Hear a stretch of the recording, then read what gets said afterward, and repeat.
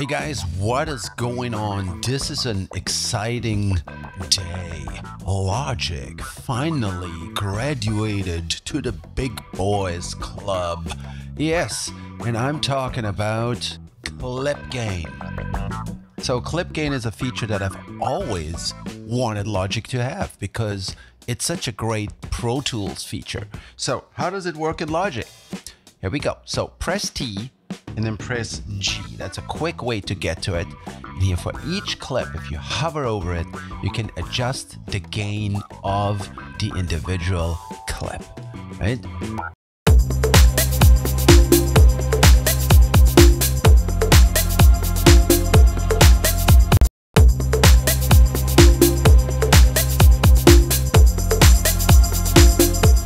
But so why is clip gain important at all? Well, clip gain adjusts the level of the signal before it hits any plugins.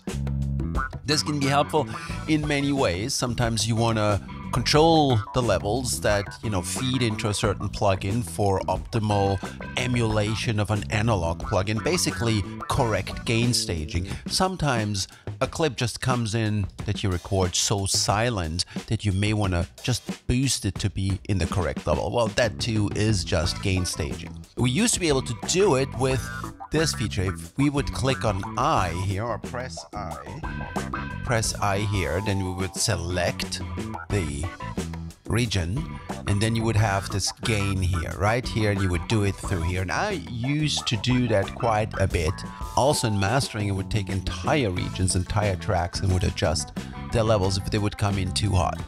But realize this, we're clicking on this here, we're gonna move over here, click here, move over here.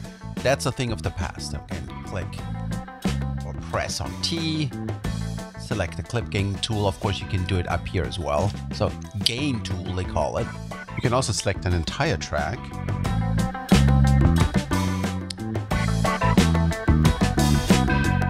Then move them all. So they move then in proportion. So this is a great new feature. It doesn't work on drummer, obviously it doesn't work on MIDI, but any audio file works like a charm.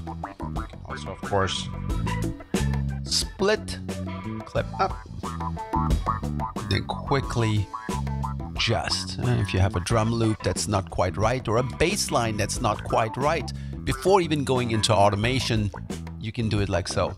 Now, you would say, well, why would you not just automate, right? Why not just do this here, right? Why not? Yes, you can do that as well, but remember, this would be after any channel strips, any plugins. So whatever suits your workflow best, now you have two tools to control levels. Massive Beats out. Enjoy.